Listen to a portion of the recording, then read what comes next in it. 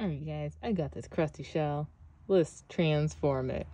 1, 2, 3, 4, 5. Tap. Oh no. Oh no. Oh no. Oh no. That was too long.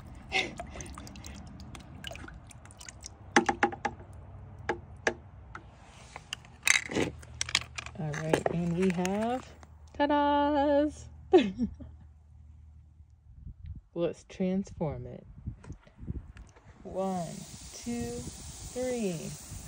Tap, tap, tap. And clean water. Boom.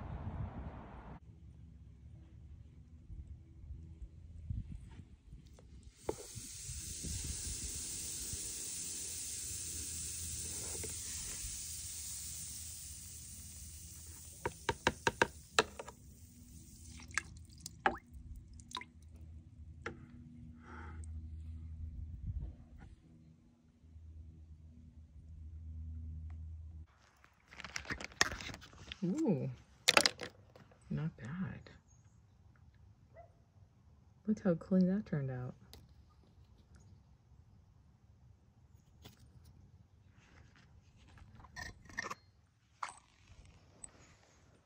Look at that. Huh, night and day. So I'm going to show an emergency tip with you. If you get water, acid. Sorry, I'm using my other hand. If you get acid on one hand, I'm using one hand with no glove. I have a bad tendency to rest my wrist on the edge where I kind of So if that happens, what you're gonna do is you're gonna just throw your hand in the water, and that's it. Same thing if you drip. Throw it your knee in water. Put water on it. It doesn't matter. And actually, you can tell my burn marks from earlier.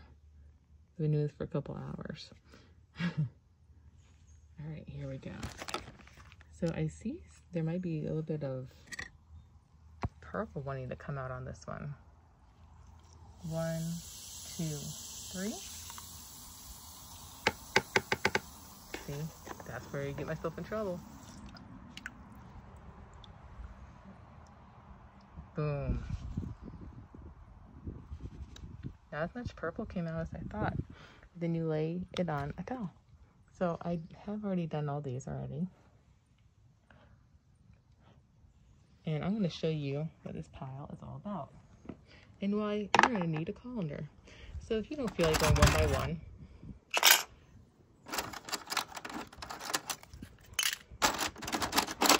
you're going to fill it up.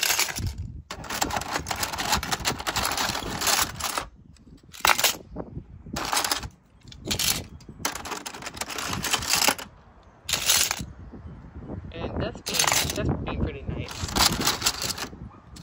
I usually throw in a little bit more. All right, you guys ready? So I am going to need 2 hands for this one.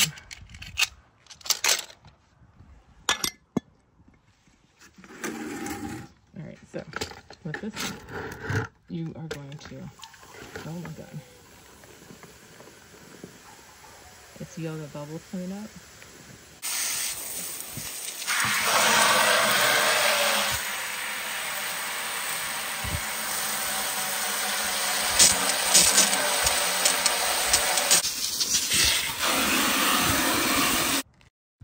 Hello everybody.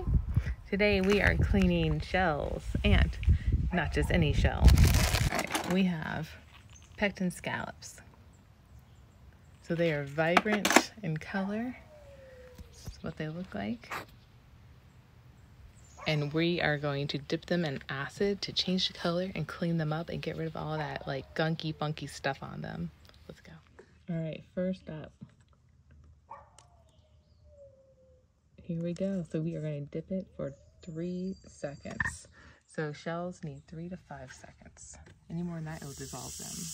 1, 2, 3. And honestly, by the time you do this, dip it in water, it's 5 seconds. Ooh, nice. All right, so how do I get this, you're asking? Let me show you. You're gonna have 2 buckets. Whoops, 2 buckets. So you're gonna have muriatic acid and water in this one, pure water in this one. You're gonna empty out a whole jug of muriatic acid in this and then use the same amount of water in it. This is just water. You can add baking soda if you want. In 6 years, I've never needed to. You're also gonna need a colander and you're gonna need tongs. Get them from the thrift store for like 25 cents. It does not matter what they look like. Get your shells, a drink, a big old towel. You're gonna use gloves. Don't use gardening gloves. Use rubber gloves. And then this is the acid that you're gonna use. This one I got from Home Depot for 12, like 11 or 12. You can go to Pinch a Penny and get it for like 10. It's a lot easier, simpler, faster. And that's the gist of it. That's all you're gonna need. Nothing crazy. All right.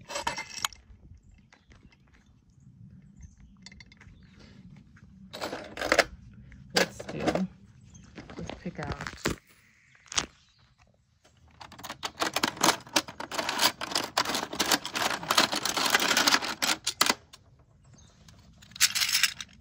Oh, and make sure you wear pants.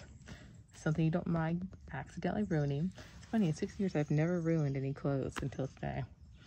I dropped my phone in the acid. Yes, I did. And I dripped on my pants. I dripped on my arm. Well, that's happened before. Yeah, it's been eventful. All right, so first shell we're gonna do, well, second shell. This is yellow one. So never put your hands in the acid and never do this inside, ever. Okay, ever. Okay. 1, 2, 3. Quickly in water. If you go for more than 3, you're going to dissolve the shell. And you can kiss your beautiful shell goodbye. Beautiful. Worked out great. Now these are hard to get rid of. I know if you don't like them, they're kind of annoying. I'm like a perfectionist, so I don't like them. But after you do acid on them, you can probably just get some tweezers or like your Dremel or something, nail file. I don't know. You can pick it away. And there it is. Next up, we have, ooh, wow, what happened to you? So all this white is calcium. All right, so let's dip it. Let's dip it. Let's dip it. 1, 2, 3.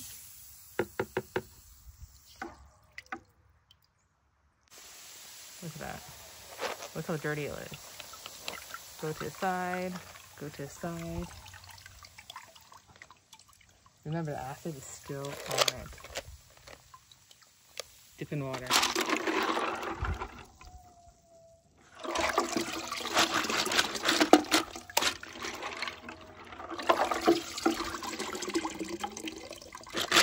And then what you'll need to do when you do big batches like this is change your water every so often. I usually change it, well, I don't really have a certain time. Just whenever it starts to get a little dingy, that's when I change it. But that's how you do bulk them out. I hope you enjoyed today's tutorial on cleaning shells, protecting scallops with muriatic acid.